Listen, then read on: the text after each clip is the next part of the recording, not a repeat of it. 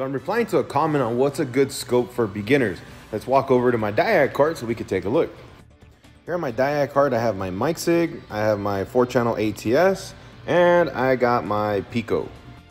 This tool gives me 4 channels and gives me just about 95% of everything my Pico can give me for about 800 bucks. If you're looking for a good scope, make sure that you check out our link in our bio. If you buy a scope from us at Master Automotive Training, you get a couple of things. One, you help us fund our laboratory so we could buy new cars, new tools, and keep educating and bettering the automotive industry one technician at a time. And you also get about a $400 value of 2 online classes that are included to learn how to use an oscilloscope.